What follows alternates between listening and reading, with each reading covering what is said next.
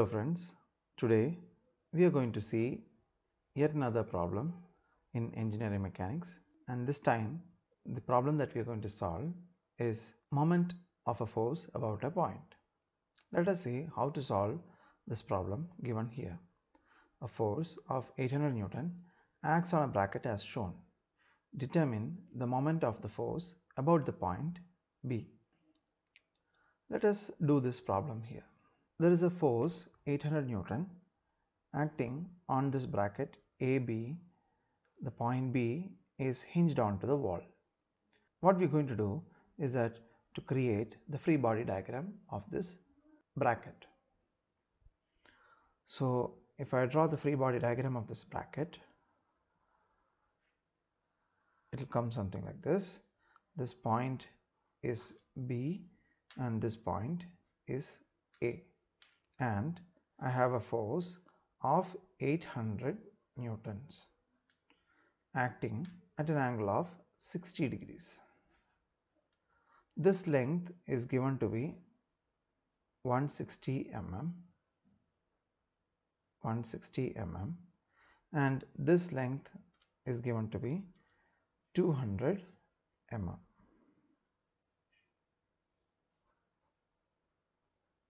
Okay, we know that moment of this force is a cross product of the radius and the force applied.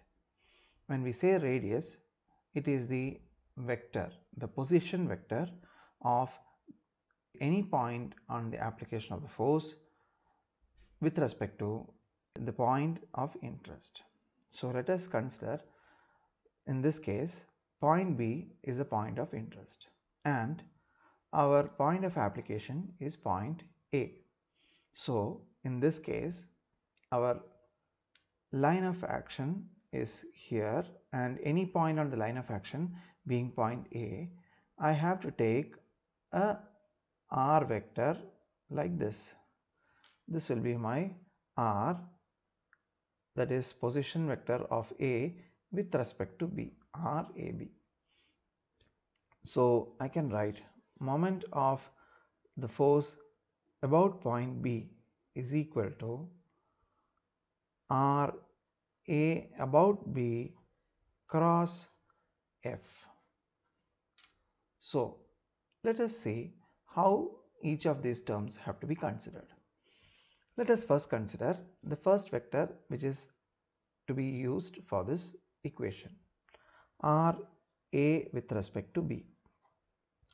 Now to find this vector RAB, all that I am going to do is find the location of A with respect to the point B.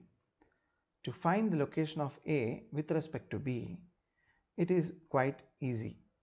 All you have to remember is that the R vector is from B to A. So my destination is A and the source is B. The vector is from source to the destination.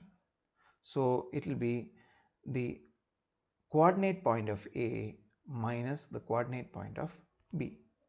So here in this case, if you see, with respect to B, to come to point A, I have to come in the negative x direction 200 mm and in the positive y direction 160 mm. So RAB becomes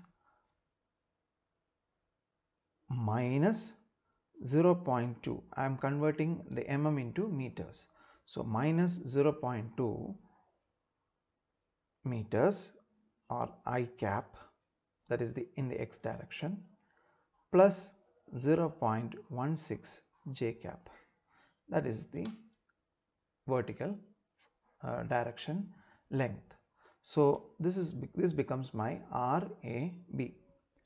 Now coming to the force F, the force is given to be 800 Newton acting at an angle of 60 degrees. So to obtain the force as a vector, I have to resolve this force in the x and in the y components to make it as a vector. So let us resolve this force in the x and in the y directions.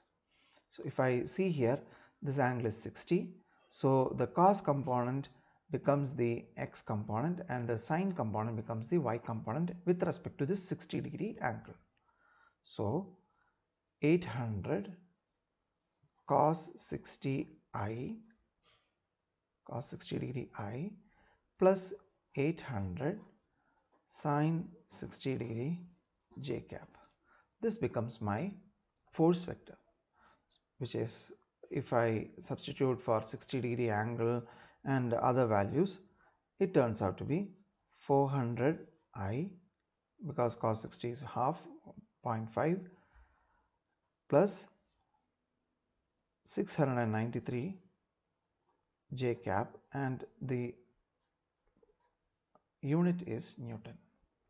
So now all that I have to do is find R cross F. Now vector cross products are quite easier to handle if you know how to arrange them in the matrix and find the corresponding determinant. So here, for finding MB, all that I have to do is find RAB cross F. RAB is minus 0.2 I cap plus 0.16 j cap cross 400 I cap plus 693 j cap. Now how do we organize this to find the cross product?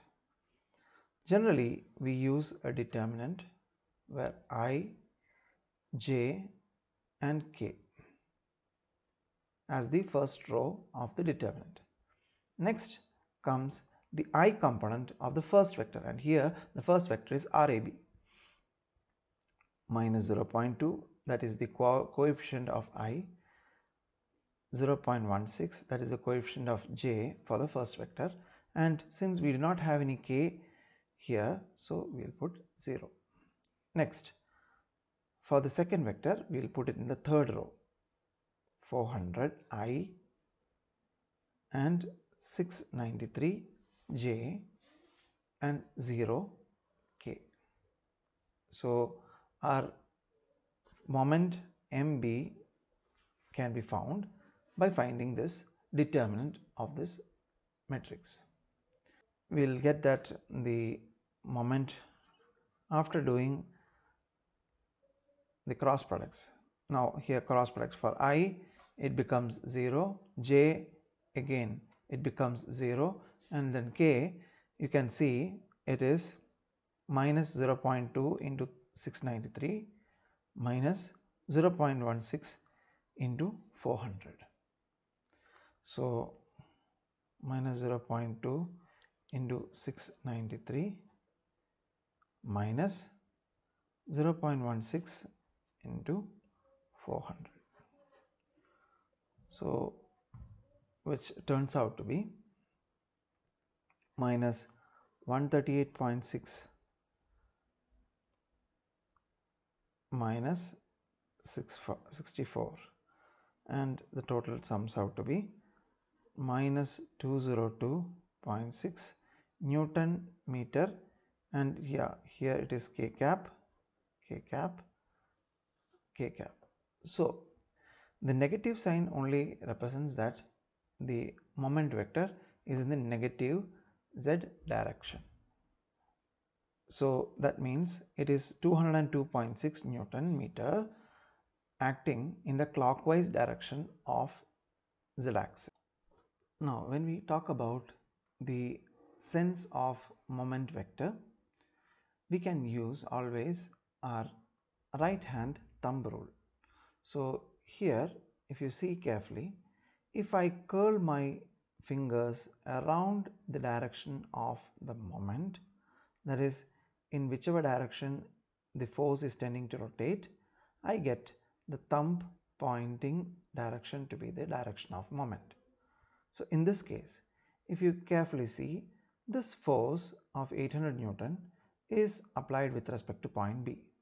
So this force has a curling effect with respect to B in this direction, and hence my thumb is pointing in the downward direction, and hence this sign convention of minus 202.6 is justified. This is how we are supposed to find moment of a force.